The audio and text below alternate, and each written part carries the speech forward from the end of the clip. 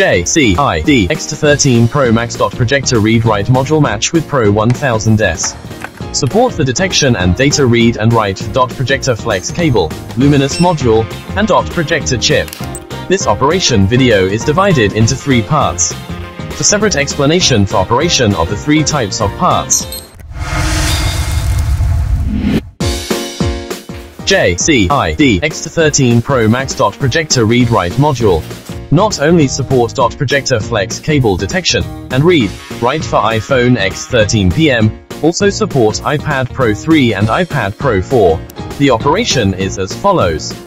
Connect the disassembled original Projector flex cable to the corresponding port of the Projector module.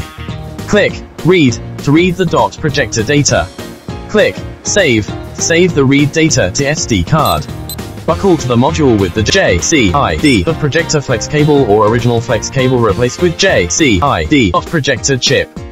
Click Check whether the cable is normal. Click Open to select the saved original file. Click Burn to write data.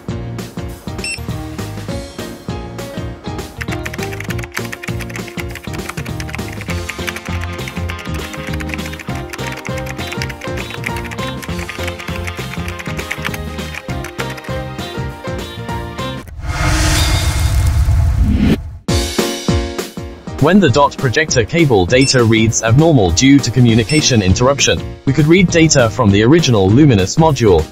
There are 2 detents for luminous module on the X-13 Pro Max. Projector module. The upper detent supports X-12 Pro Max models. Below is the detent for 13 series.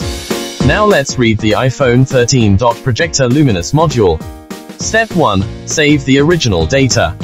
Place the luminous module in the corresponding detent. Click Check when displays normal. Click Read. After reading the data, click Save the data to SD card. Step 2. Detect and write data. Buckle to the module with the JCID Projector flex cable or original flex cable replaced with JCID Projector chip. Click Check whether the cable is normal. Click Open to select the saved original file. Click Burn to write data.